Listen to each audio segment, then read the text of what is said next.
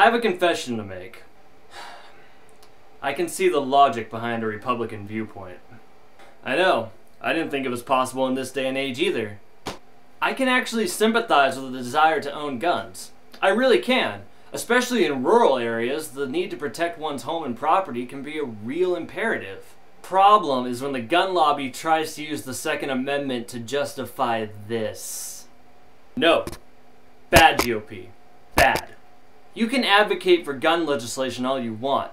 Just don't corrupt the Bill of Rights by pretending that it promises you something that it doesn't. Your so-called Second Amendment rights, as we interpret them today, are fantastical bullshit, and this is why. Here's the misstep.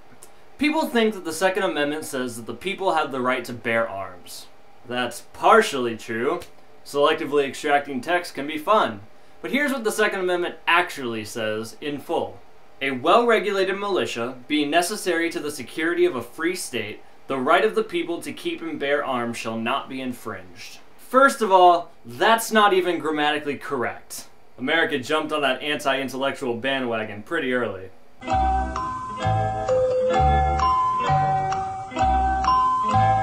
Second of all, do you notice that part about a well-regulated militia? Are you a well-regulated militia? No?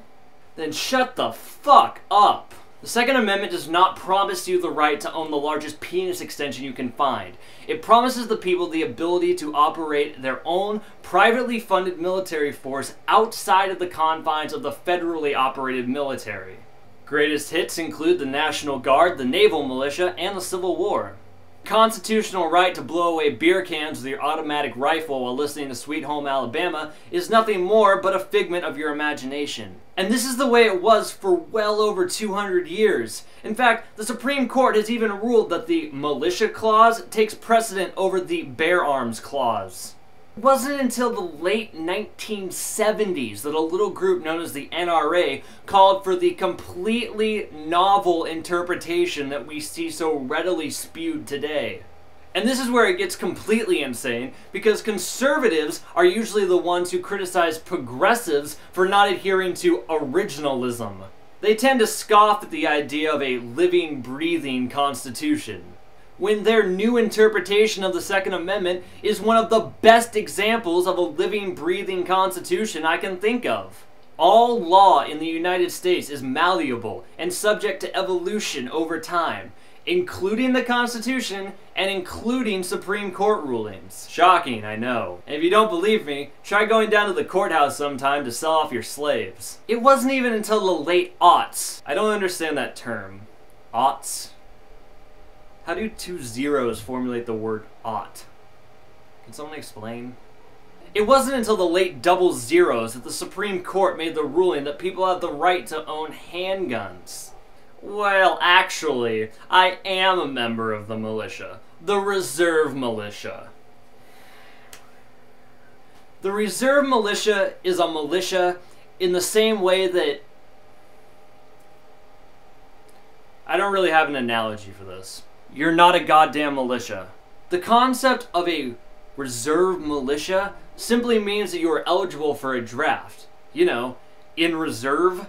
In absolutely no way are you a well-regulated militia, as dictated in the Second Amendment.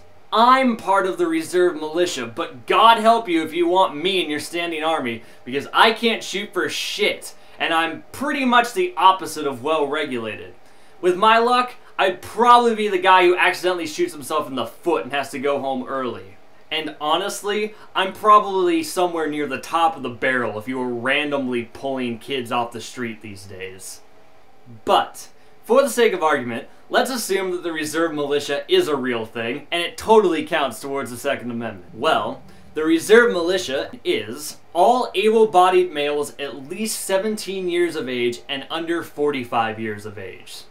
So, sorry ladies, no guns for you. But hey, that's no big deal. You guys are used to rampant misogyny from your party, right?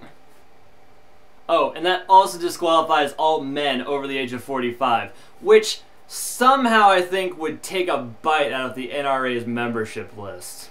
So even if you're to say that the reserve militia counts towards the right of the people to form a well-regulated militia, you've just qualified what? 20% of the population is eligible to carry firearms, at most, it doesn't really help your argument, no matter which way you swing that. But I'm a responsible gun owner, and you have no right to take away my freedoms because I didn't do anything wrong. Gee, I wonder which other groups feel similarly. The fact that you would bitch about me wanting to take away your guns while you have tried for almost a century now to take away my pot is the height of hypocrisy. And you have the gall to try and tell people that they can't get married? Gay marriage, by the way, has historically not led to the slaughter of any children. You dare try and impose who can and cannot get married, while you invoke the very same Bill of Rights that you so willfully ignore when you apply to other people, just so you can justify your own pointless hobby. I have nothing but contempt for you if you think this way. You are truly a cancerous growth upon society. Bigotry makes me mad. If you want the right to own excessive firepower, fine. Go about it through the proper legal avenues, but do not pervert the Constitution. Aside from the 10th Amendment, I don't pretend that the Bill of Rights grants me any particular right to grow plants. My cause fights for that right by consistently proving that it's utterly harmless, and by making the case that harmless things should not be outlawed.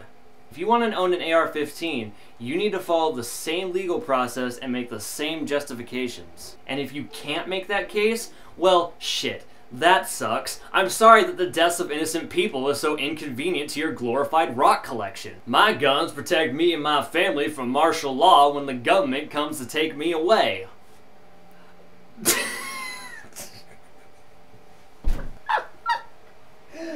Really? I mean... Really? Do people really think this way? Okay, Rambo, you do that.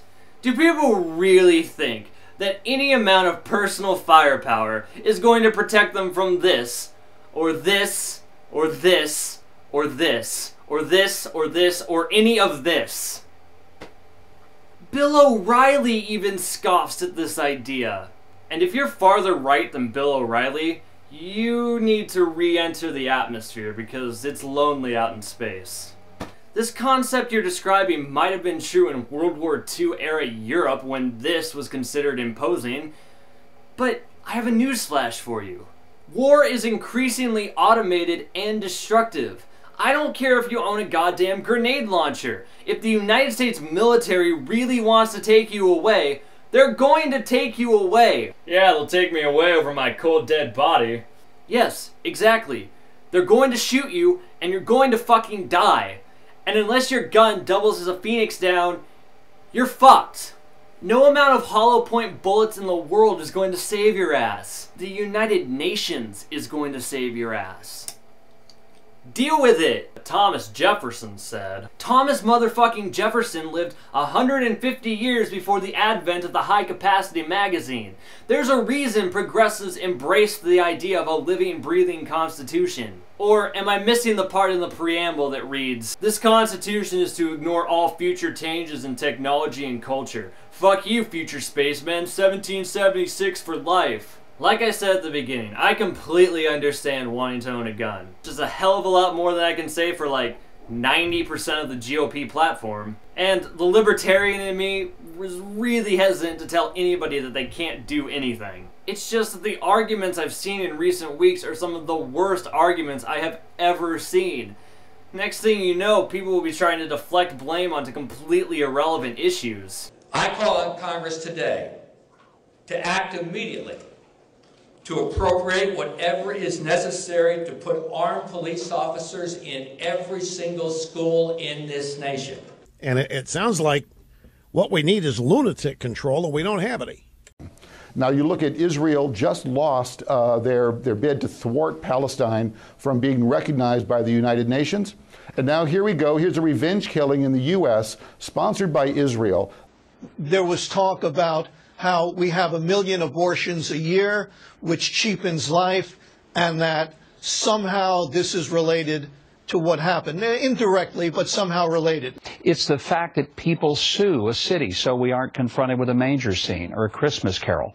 that lawsuits are filed to remove a cross that's a memorial to fallen soldiers.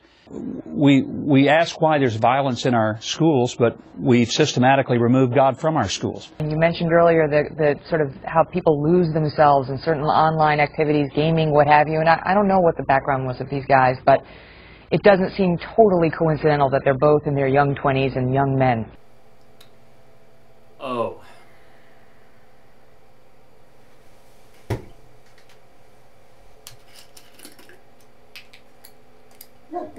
Has the GOP even heard of Occam's razor?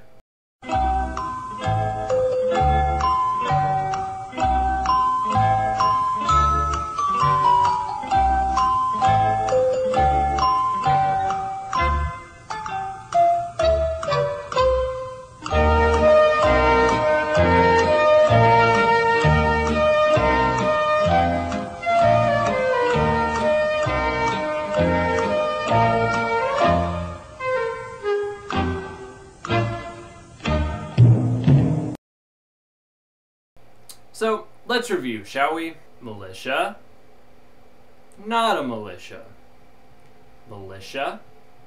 Not a militia. Militia. Not a militia. The sooner you pull your heads out of your collective asses, the sooner lunatics will stop being able to unleash horrific devastation upon our populace. Tell me more about how criminals follow laws. Well, actually, gun control laws have had a dramatic effect on this phenomenon in other countries. Events like Sandy Hook are virtually unheard of in countries like the UK, for example. So is your best argument really going to be to throw up your hands and say, well, if you can't beat them, join them? Sounds like you're exactly the type of people Obama was talking about when he asked if we were really willing to admit defeat and say that we were powerless to scum. And I thought liberals were the pussies.